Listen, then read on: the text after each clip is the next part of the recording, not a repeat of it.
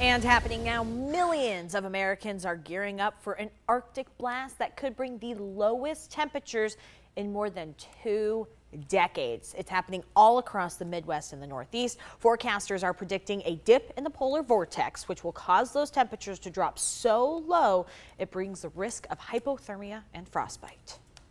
I have on 3 sweatshirts under here and 2 t-shirts, and then I'm wearing 3 pair of thermals. So, you know, you got to be prepared when you get out here. We've seen an increase in about 15 to 20 calls a day.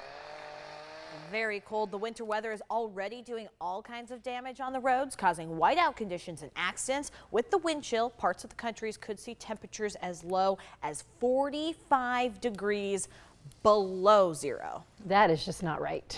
It is not right. When you see those temperatures like that, oh boy.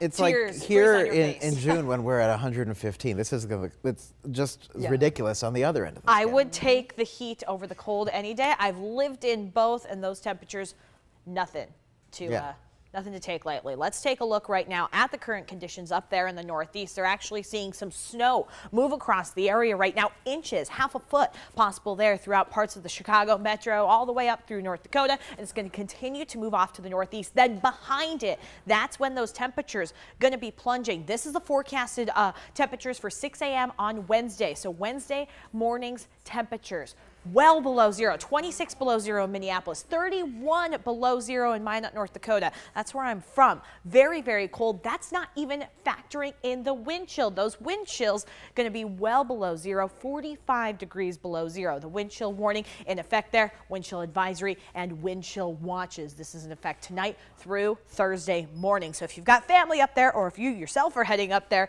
I hope you're ready for it. Here at home, though, look at this. 70s are expected here throughout the week. Not a whole lot of change in our weather as the rest of the country deals with that Arctic blast. We are going to, though, be seeing some rain chances come into play here late this week and into the weekend. Finally, it's been dry. So taking a look at those rain chances, we do have a cold front that's pushing through here today into tomorrow, bringing a little bit more cloud cover. Also breezy conditions, then the rain. This low pressure system and cold front going to be pushing through overnight Thursday into Friday, bringing us our first chance for rain. Quiet there Friday afternoon into Saturday morning. Then again, Saturday night into Sunday. Widespread rain chances and high elevation snow are possible. Now, timing with those going to be changing as we're still several days out, but definitely might be time to get those umbrellas out. Here's a look at your 7-day forecast, guys. 73 degrees today. A little breezy there for you Tuesday.